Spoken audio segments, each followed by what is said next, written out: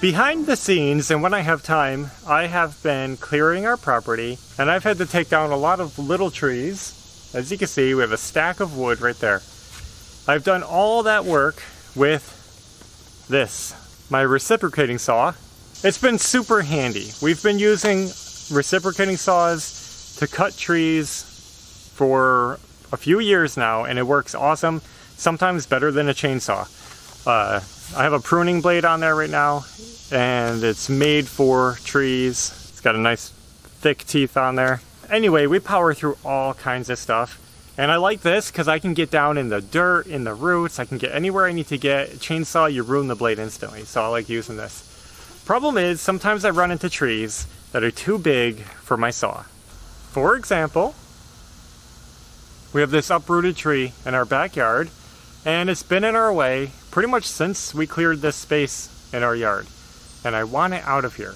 You can see it just goes on and on forever here, and it's about 15 inches in diameter at its widest part here, and honestly it doesn't taper very much, so it's a pretty hefty tree. I was searching around for a chainsaw. I thought about buying one. Then I thought, maybe I can use the reciprocating saw.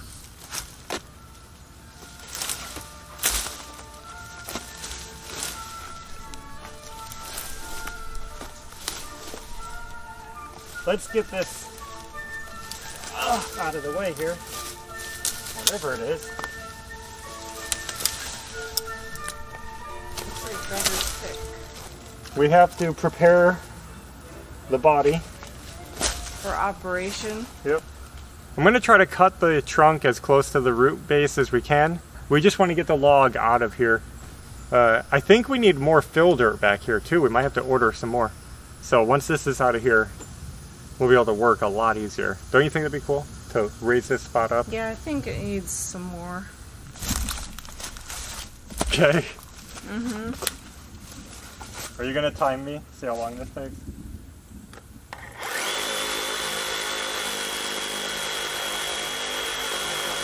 Yeah, it's working good actually.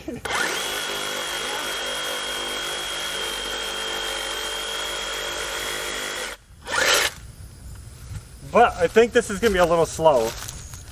I wish they made a bigger blade for this. They do. Well guys, I picked up an 18-inch saw blade. We're going to try this out.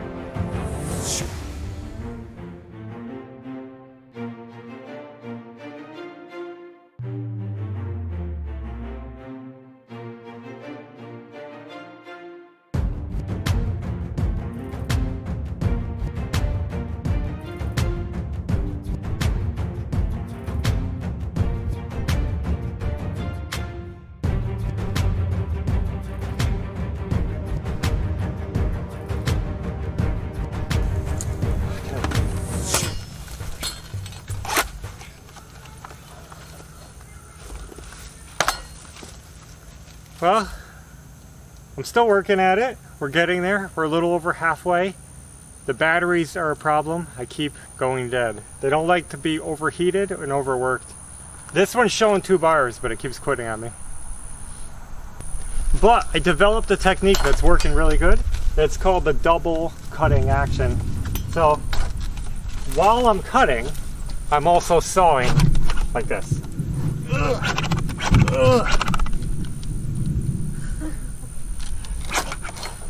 So while cutting, I'm sawing, and what it does is it keeps the blade clear of sawdust. It helps pull the sawdust out, and it's keeping the cut going a lot quicker.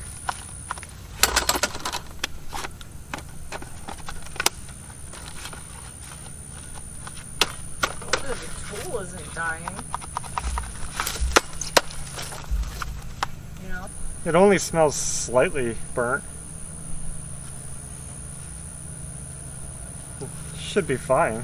If this breaks, it would have been cheaper to just buy the chainsaw. Yeah. And just get it done Instead with. of the blade. Instead of a blade and a new reciprocating saw. Yeah.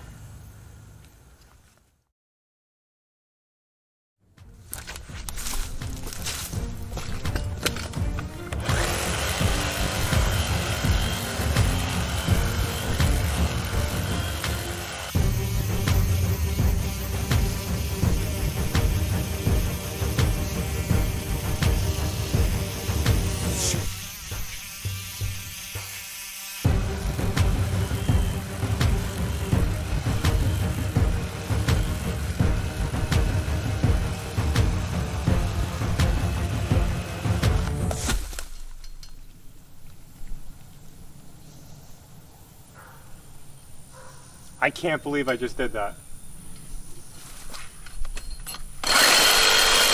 Yeah, who cares? Give up. Did you guys just see that? I didn't even know I was that close. I was in the zone, just cutting. The log collapses.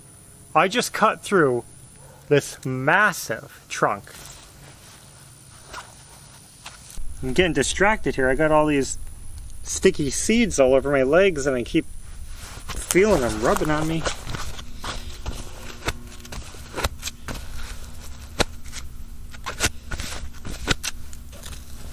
They're literally in my pants rubbing on my legs. Anyway, check this out.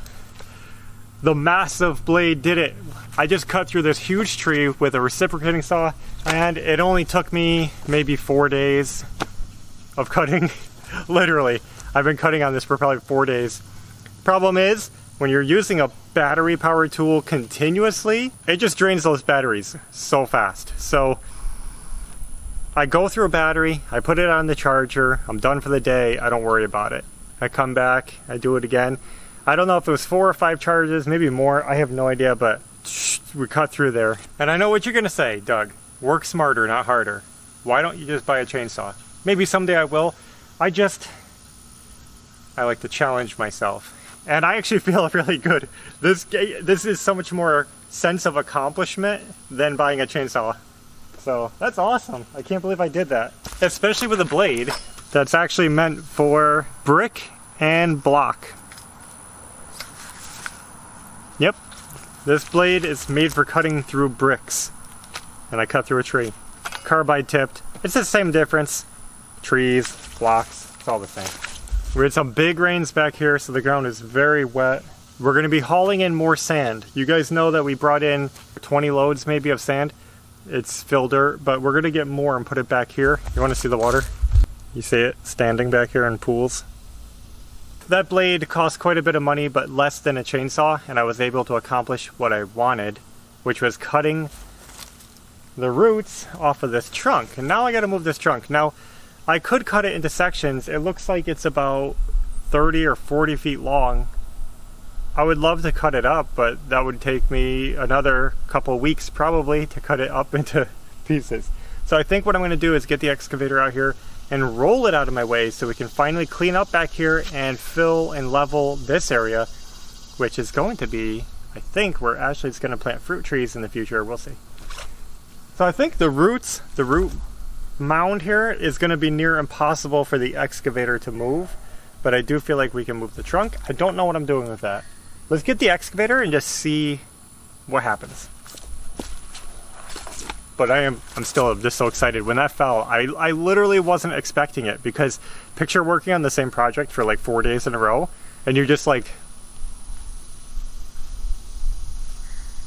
all of a sudden it just falls down. So it's kind of... Anyway, enough blabbing. Let's get the excavator and see if it can move a huge log. I think I'm just going to push it into the neighbor's property.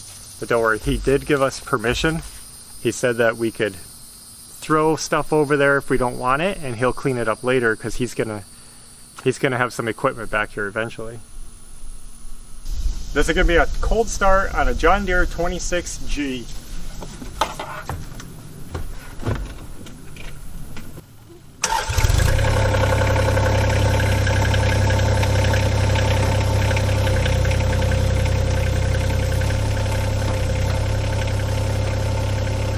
Okay, I'm going to try to give you a perspective of how long this log is.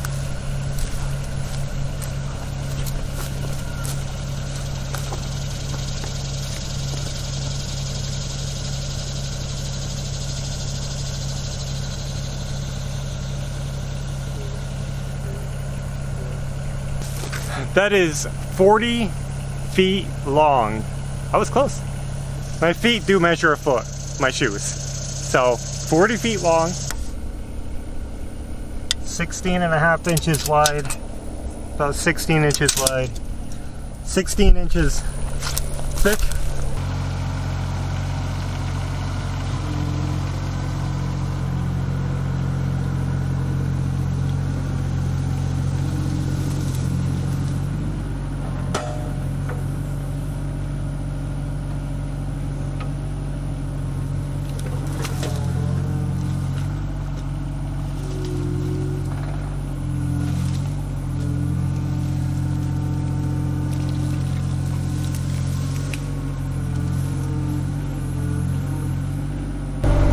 Check that out. They can lift it with ease.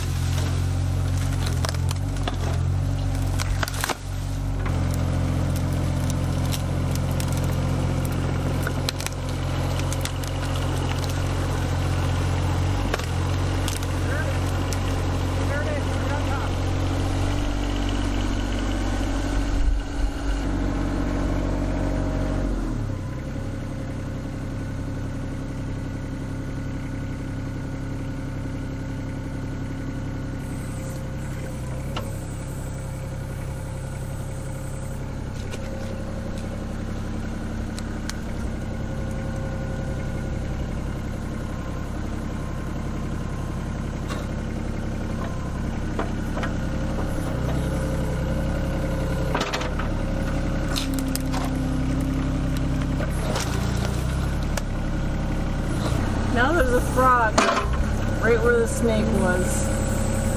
Now we gotta get him out of the way.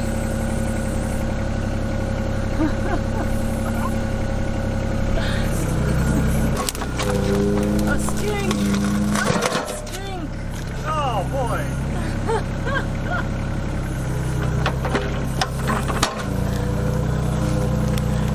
There's another one! There's another skink!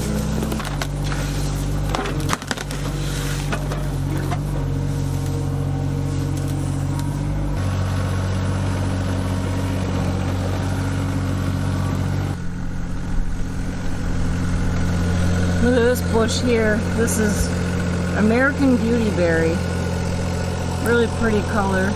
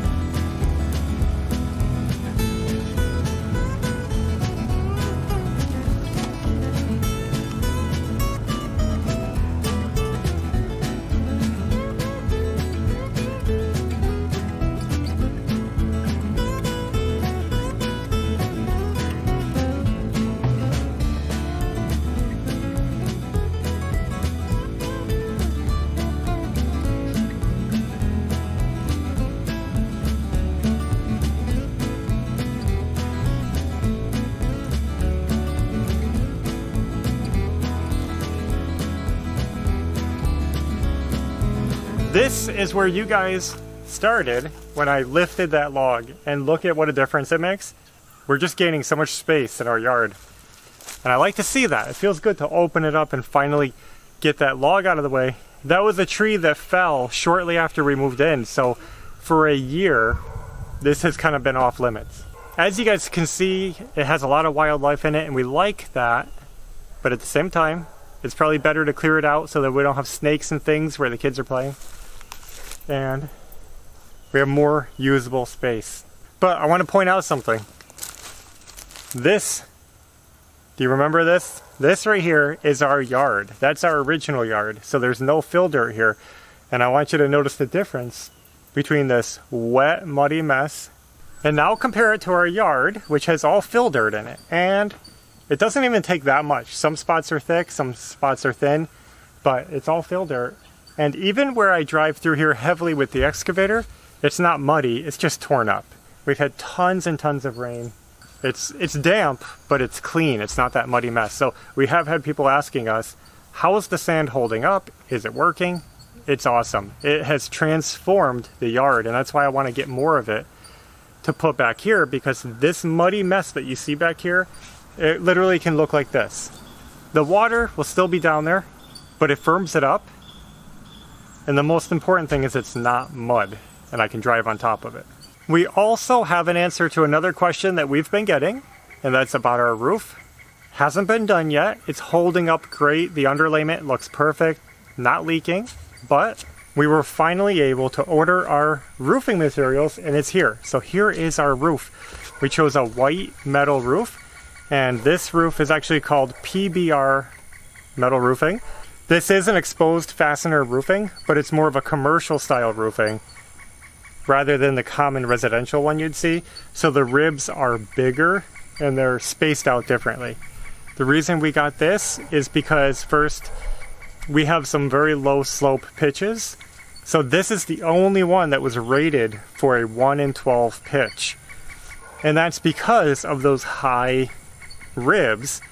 When they overlap, the water has a really hard time getting in that roof, even on a low slope. So we got that for the whole roof. Another cool thing about this is it's a heavier gauge than the standard roofing. So it's a little more durable. It's not going to get dented if anything falls on it. Now, nothing should be falling on it, but you know, it's stronger. I want to get the roof on as soon as possible. I know you guys would love to see it done, but we might be a little slow on it. I ordered this because I felt a sense of urgency to get it done. But the problem is that we're hitting this really rainy streak. It's going to be raining every day, and I don't want to get part of the roof up and have rain getting underneath it. I'd rather wait until we have at least a couple days of no rain. I don't like leaving it stacked. I know you shouldn't leave it stacked out here in the weather because water can get between the sheets and all that, but I think it's going to be fine even if we have to leave it a few weeks, couple weeks, who knows. That's where we're at. The bus is still broken down, but the parts should be shipping today. That's taking longer than I expected. But other than that, everything's fine. We're just at a standstill. Not much going on. Woodpecker, or whatever it is. Are you getting tired from doing all those push-ups? I'm getting straight. Well guys, I guess that's all we have for today. That's the update. So for now, thanks for watching, and until next time, take care.